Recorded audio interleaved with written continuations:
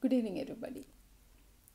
In the third month of pregnancy, but as soon as it is completed, between 11 weeks and 3 days and 13 weeks and 6 days, it's a very important time where we ask for investigations of the mother, urine examination, blood test, some genetic markers, and a detailed ultrasound.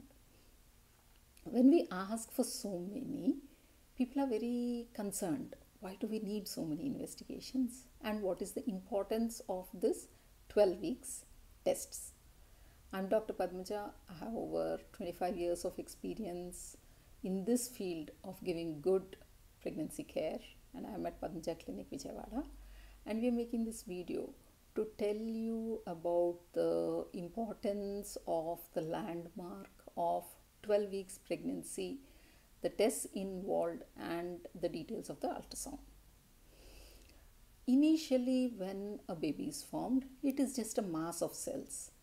Slowly, the various cells differentiate to form different organs, and by 12 weeks, the baby is almost fully formed and it is a miniature adult. It's like a tiny bonsai. So, at this time, we would like to know what are the specific requirements of this baby, how is it developing, and what else do we need to take care in the mother so that there is optimal development of this baby and it can grow to its full growth potential in a perfect environment. So the first test we ask for, if the woman does not know her blood group and RH, that is the test we want it done. If the woman is RH positive, there is no issue. If she is RH negative, we would like to know the partner's blood group, because if the partner is RH positive, the baby can also be RH positive, and at the time of delivery, the baby's blood group needs to be done as soon as it is born, and we need to immunize the mother if the baby is RH positive. In some pregnancies, when this RH mismatch is there between the husband and the wife, antenatal injection anti-D is also given in the 7th month of pregnancy, because that is the time when there is maximum stretching of the uterus and some amount of leakage of the blood from the baby into the mother is possible, and we do not want the mother to be sensitized about it. The next test we ask is a blood picture, where we check the hemoglobin, the packed cell volume, the total count of the WBC, the differential count, which are the cells in the WBC that are there, the platelet count, the bleeding time, the clotting time, and the peripheral smear examination. This gives us a lot of information regarding the mother's status of iron stores and anemia. 80% of pregnant women in India are anemic.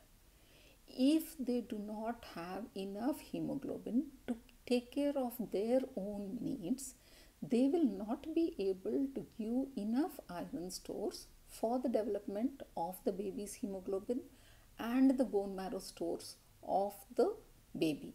And iron forms a very important micronutrient in a lot of enzymes, so the immunity of the mother and the baby will also be less.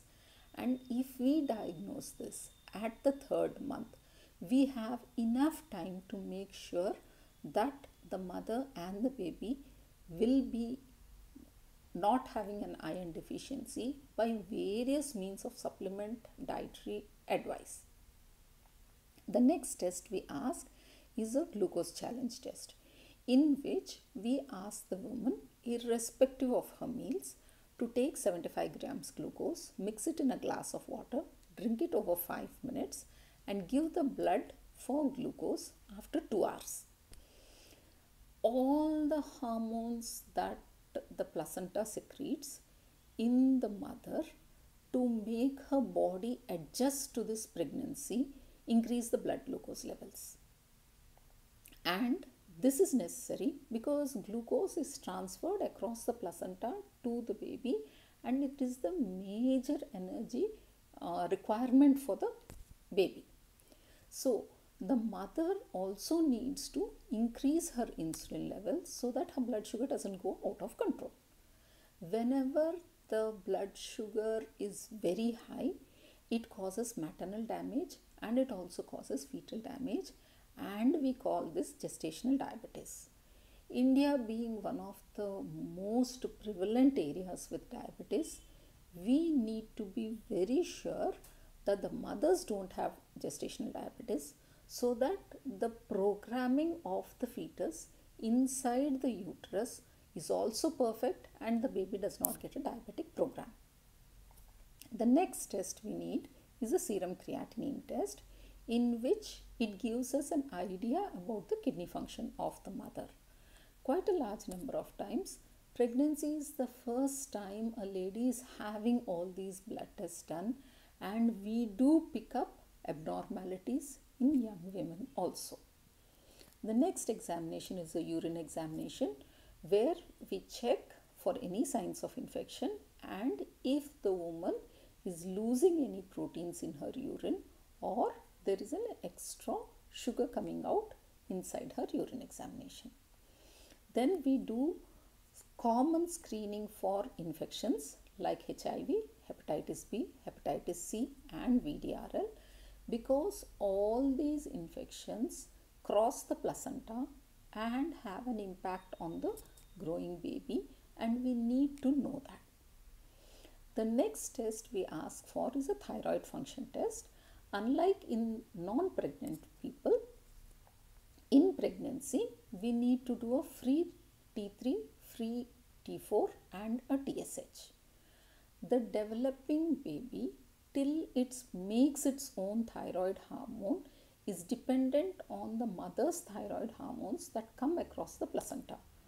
And since the baby's brain is developing so fast, and the number of connections between the brain cells that is developing and is dependent on the thyroid hormone that is coming into the fetus, these periods are very important that the baby gets adequate thyroid hormone.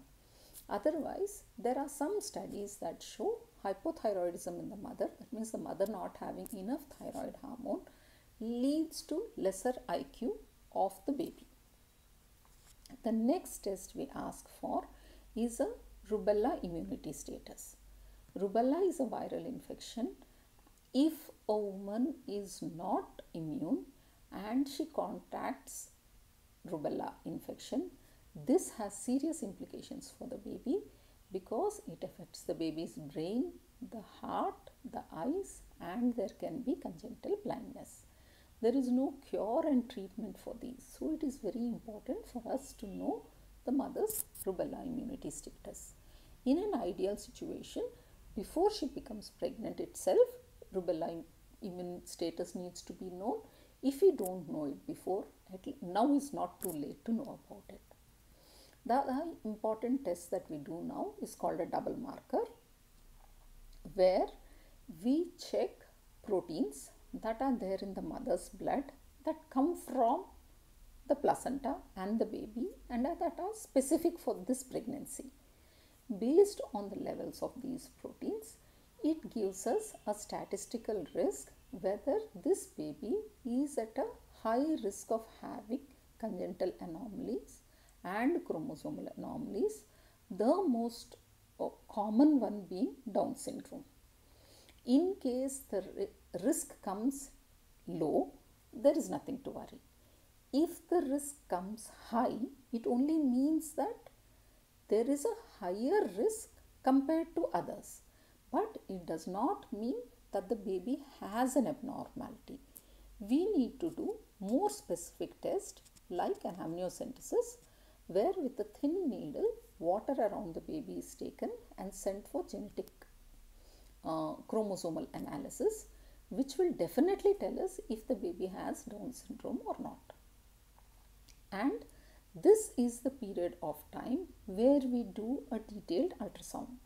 As I was telling you previously, almost all the organs in the baby are formed. So we look at the uterus, we look at the length of the cervix, which is holding and supporting this pregnancy and has to do that all through the 9 months.